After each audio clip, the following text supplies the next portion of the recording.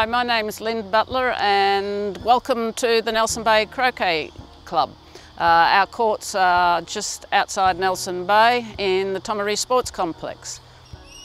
We moved to these dedicated facilities just over 10 years ago, but since then the number of members has more than doubled. We've had to double the number of playing sessions. We now have to play 6 days a week. Some days we have sessions morning and afternoon, but in spite of all this, we're still having to play on half courts.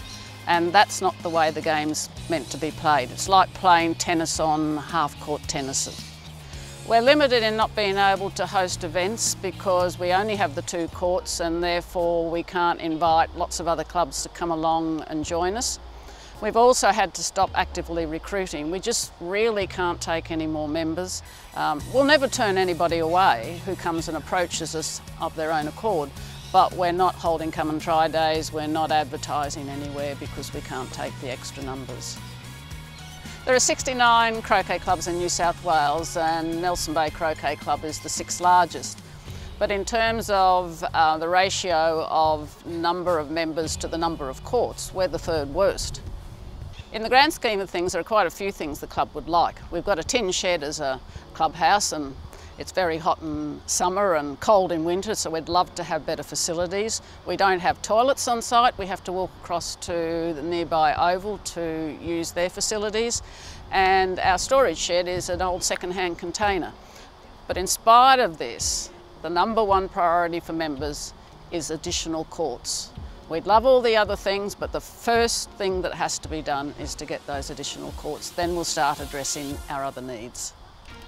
Master plan for the whole of the Tomaree Sports Complex was developed, and in that provision was made for 2 additional courts right next to our existing ones.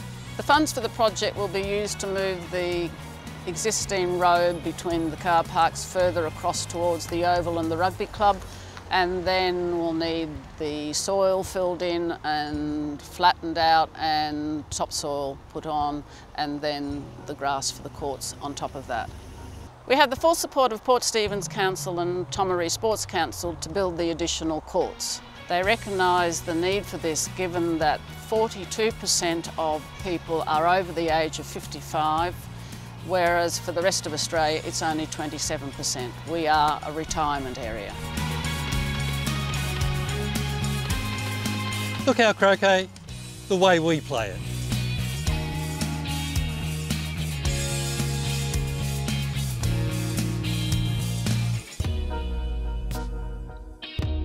Look how croquet should be played.